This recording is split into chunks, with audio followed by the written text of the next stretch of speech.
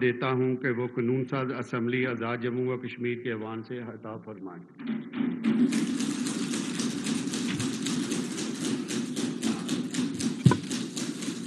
بسم اللہ الرحمن الرحیم۔ جناب ڈیپٹی اسپیکر صاحب، صدر صاحب، وزیر اعظم صاحب، میں آپ کا شکر گزار ہوں کہ آپ نے مجھے یہ تاریخی موقع فراہم کیا ہے کہ میں پاکستان کا پہلا وزیر خارجہ ہوں جو آزاد کشمیر اسمبلی سے مخاطب ہوں، and it is truly an honor and a privilege for me to stand before you here today. ساتھ ساتھ میں جموں کشمیر پیپلز پارٹی کا ابراہیم صاحب، P T I Pakistan Tehreek Insaf Azad Kashmir کا سابق وزیر اعظم اور نیازی صاحب کا شکر گزار ہوں۔ میں مسلم کانفرنس کا سردار عتیق صاحب آپ کا شکر گزار ہوں۔ مسلم لیگ نون کا سابق وزیر اعظم اور آپ کا پارٹی کا صدر کا شکر گزار ہوں۔ قائد حزب اختلاف آپ کا بھی شکر گزار ہوں، اور ساتھ ساتھ امید رکھتا ہوں جیسے آنریبل ممبر صاحب نے پوائنٹ اٹھایا کہ آپ کے ہاں جلد جو اسپیکر الیکشنز ہیں وہ مکمل ہوں گے تاکہ قائد حزب اختلاف کا جگہ بھی جن کا حق ہے ان کے پاس جا سکتا ہے۔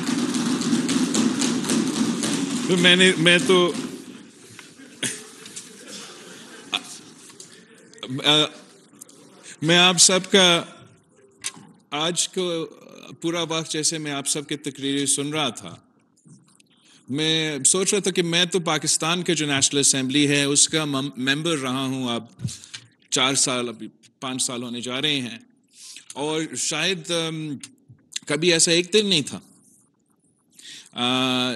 جہاں قائد حزب اختلاف ممبرز آف دی اپوزیشن اور وزیر اعظم اس انداز سے اور اس طریقے سے جس میچورٹی کے ساتھ اس اہم موقع پہ ہم سب یہاں موجود ہیں آج اکراس دا پولیٹیکل اسپیکٹرم۔ میں سمجھتا ہوں کہ کشمیر کے جو نمائندے ہیں انہوں نے ثابت کیے ہیں کہ پاکستان کے نمائندے کے مقابلے میں آپ زیادہ میچور ہیں، زیادہ سیریس ہیں،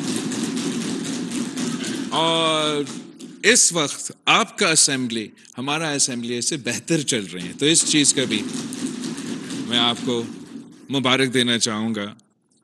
اب آپ مجھے اجازت اگر دیں گے، مجھے انگریزی میں جو فارن آفس کا اسٹیٹمنٹ ہے اور ہمارا پالیسی ہے اس دن کے موقع پہ وہ آپ کے سامنے رکھتا ہوں۔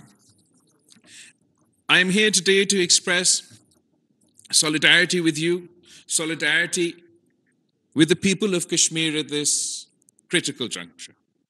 Mr. Speaker, Jammu and Kashmir dispute is the unfinished agenda of the partition of the subcontinent. The rights and aspirations of the Kashmiri people were trampled upon by machinations and intrigue. The territory of Azad Jammu and Kashmir, where we congregate today, was liberated at the cost of enormous sweat and blood. We have not forgotten the massacre of Muslims in Jammu region in 1947. They were among the first martyrs of your movement. Mr. Speaker, history cannot be changed. Ironically today, as India deviously tries to convince the world that Jammu and Kashmir is but an undisputed part of her territory, but history remembers that it was India that took the Jammu and Kashmir dispute to the Security Council as a dispute yet to be resolved. There, the disputed status of Jammu and Kashmir was internationally recognized, and it was decided that the final disposition of the state shall be made through a free and impartial plebiscite under the UN auspices. For more than 7 decades now, the Kashmiri people have been denied their inalienable right.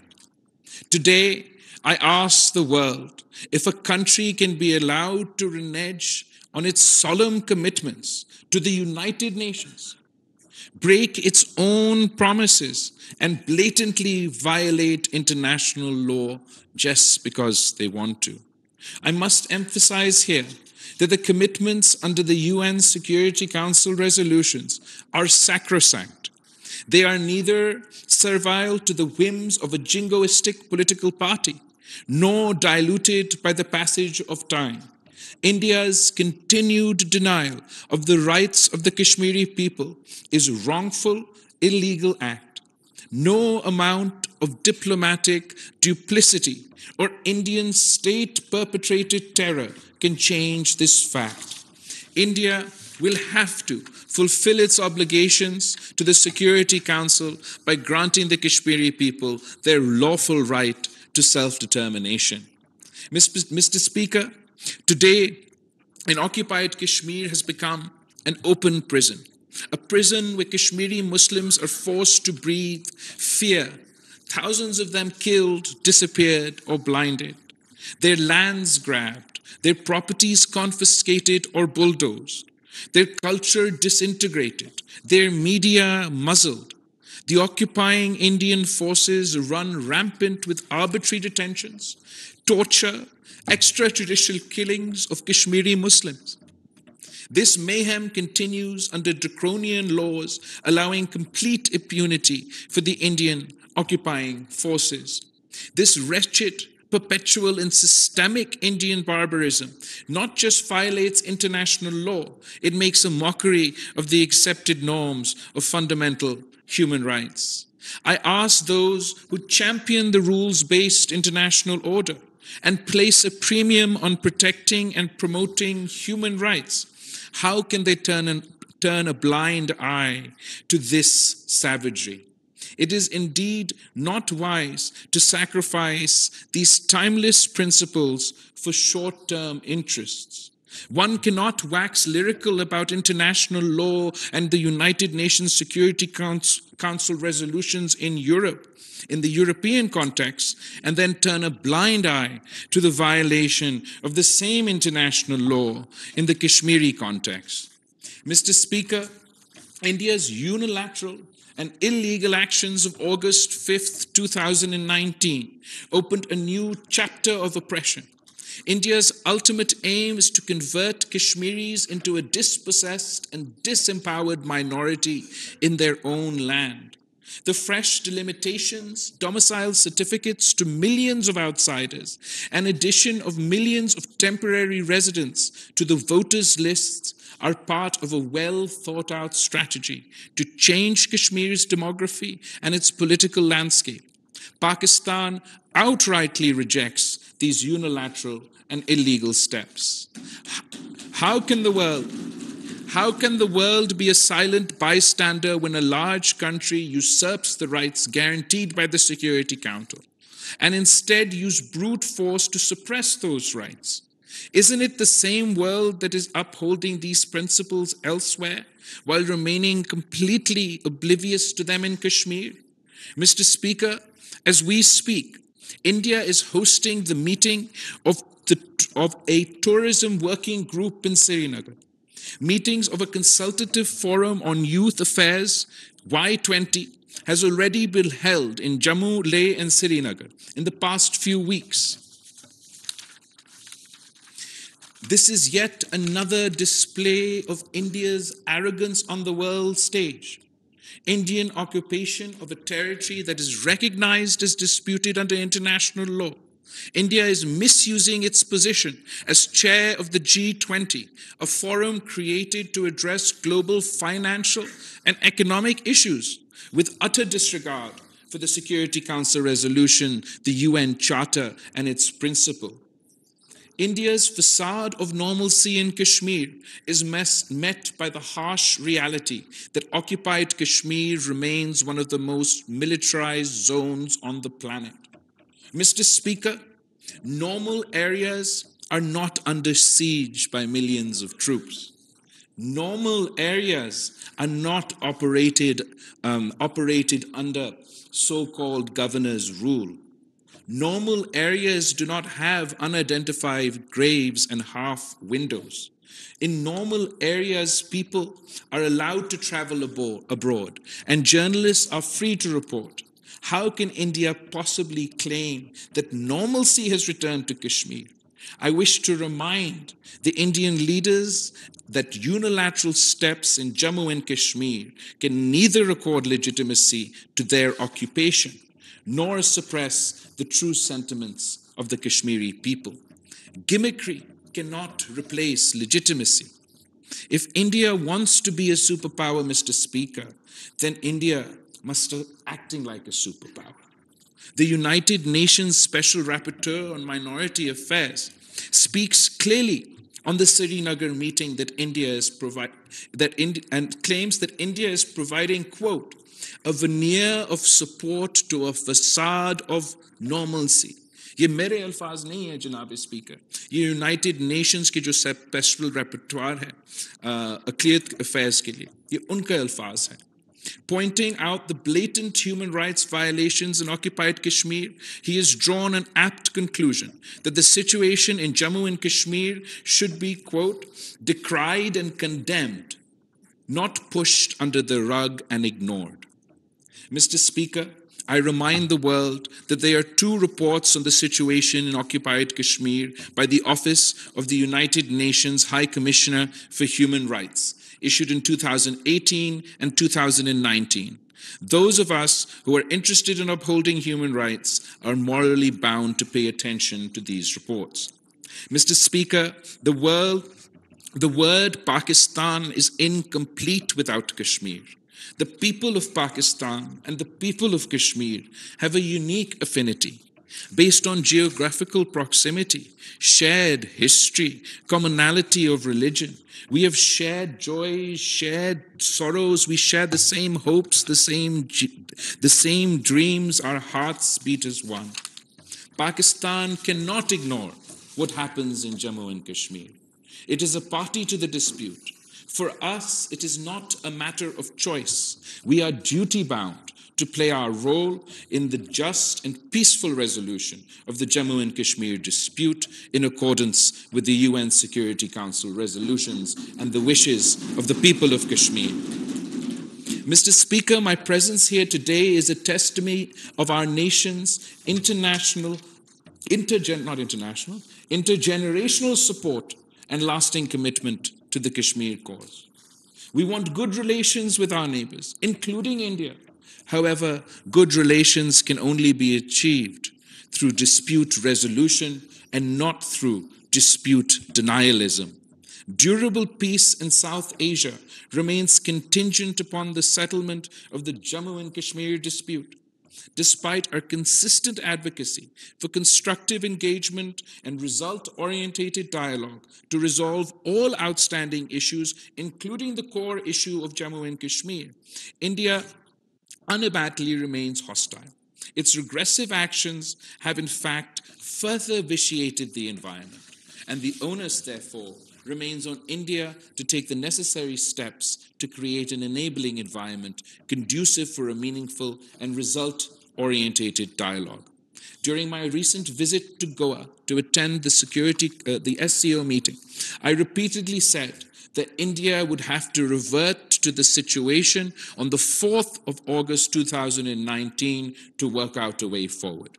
Mr. Speaker, India has also been trying to use the terrorism bogeyman to mask the indigenous Kashmiri struggle for their legitimate rights to self-determination. It uses the same bogey to blame Pakistan and justify its brutal repression of the Kashmiri people. This is a complete travesty of justice. There is a clear distinction between terrorism and a people's genuine quest for freedom. Terrorism cannot be and should not be used as an excuse to deny the Kashmiri people their fundamental rights and their fundamental freedoms. Mr. Speaker, I also want to emphasize that the belligerent Indian statements about Azad Kashmir and Gilgit-Baltistan should be raising alarm bells across the world. These are not isolated statements. They epitomize a political party that nurtures and hones fascist majoritarianism and religious jingoism. If 1 billion people are economically and politically incentivized into hate mongering, the results can be disastrous. We could be sleepwalking towards South Asia's Armageddon. Notwithstanding India's military and political rhetoric, Pakistan has exercised maximum restraint. Pakistan does not want another conflict. However, it has the will and capacity to respond forcefully and effectively and defend resolutely against any act of aggression. जनाब speaker, जितना चाय पीना चाहते हैं हम उनको पिला सकते हैं. हम अपना वतन दफा करना जानते हैं. Janab Speaker, justice delayed is justice denied. I appeal to all men and women of conscience across the world to urge the occupying forces of India to 1. Rescind its unilateral and illegal actions of the 5th of August 2019 and the subsequent steps. 2. Implement fully the relevant UN Security Council resolutions and allow the Kashmiri people to freely exercise their right to self-determination through a UN-supervised plebiscite. 3. To provide solemn assurances that it will not change the occupied territory's demographic composition and not allow non-Kashmiris to acquire property or residency in Jammu and Kashmir. 4. To halt its human rights violations in occupied Jammu and Kashmir. 5. To repeal its draconian emergency laws, withdraw its heavy military presence from Kashmiri cities, towns, and villages. And 6. To provide unhindered access to UN, OHCHR, OIC, and human rights organizations and international media to investigate, report on the situation in occupied Kashmir. Mr. Speaker, I salute the courage of the Kashmiri people and I pay tribute, rich tribute, to the martyrs. I offer my sincere sympathies to the population living close to the line of control, who have suffered enormously. I assure the Kashmiri people of Pakistan's unstinted moral, diplomatic, and political support. We have stood by them for decades, and I assure you that we will stand for as long as it takes our Kashmiri brethren to achieve their legitimate rights. We wish to see a day where people across the line of control enjoy the same rights and freedoms as are being enjoyed by the rest of the world. I thank you for affording me this opportunity to speak. May peace be with you. Thank you. Aap sabka bahut bahut shukriya. बहुत बहुत शुक्रिया जनाब बिलावल भुट्टो जरदारी साहब.